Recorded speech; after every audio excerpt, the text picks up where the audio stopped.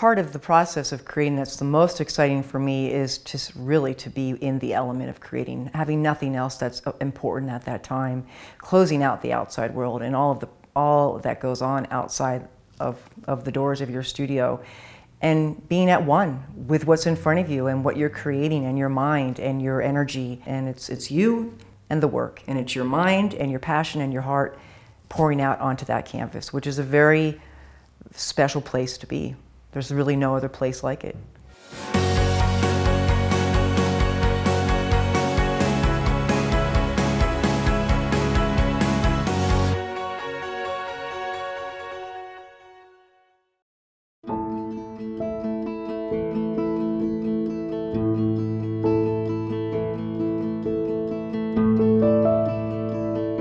My name is Kim Faiella-Furrh, and I am a painter here in Pueblo, Colorado, and I am the founder and owner of Sage Art Academy.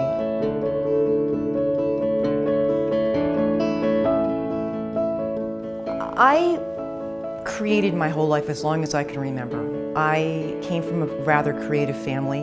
My father was quite creative and musical. I, as a child, would sketch and draw and wasn't really too much of a student per se, so I would take my backpack with all of my books and climb to the highest oak tree in the backyard and try to focus on doing my math and English, but instead I sketched. I have always been creating as long as I remember, and I've been lucky that I had a family that supported that.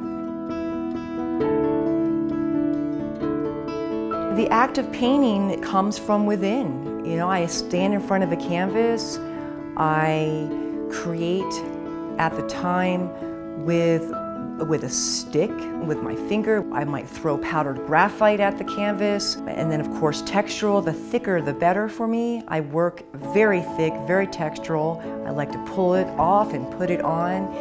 It is just something that I have developed and that I enjoy.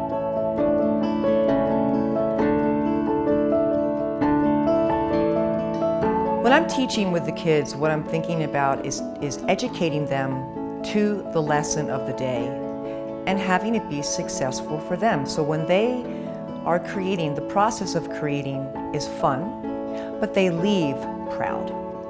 That's the most important thing for children and for adults alike, that they have learned something new or familiar at Sage, and that they're able to take that piece, walk out the door, give it to their grandmother, give it to their father who hangs it in their office and says, look what I've made today. Look, I'm so proud of this. There's nothing more exciting and more important to me to teach, but to instill a sense of pride in what they're creating.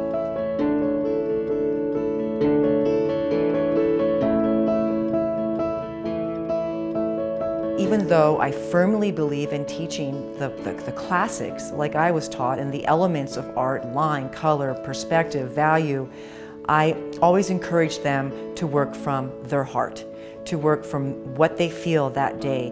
If they want to mix mediums, if they want to leave something out or add something, if they want to make their cheetah purple, that's great. That's what makes great art.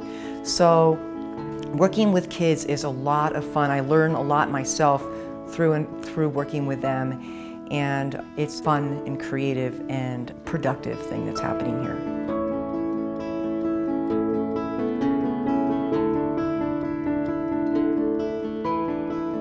What I hope people take away from my work is a sense of being moved and inspired, and that they are attracted to it, or it speaks to them, so that they will leave and remember that piece and come back and say, wow, I love that piece because of this, that, or the other thing, because of the color, because of the subject, because of the movement and line that they see in that piece. You know, again, ultimately, an artist is like everyone else. You want recognition, and you're hoping that somebody is going to want that piece and enjoy that piece in their home. But that's not why we make work. We make work because it's what we know, it's what we breathe, it's what we live. It's what keeps us going, to intimately pour out what's inside of us onto a public forum that can be enjoyed by others. So you want someone to be moved by your piece.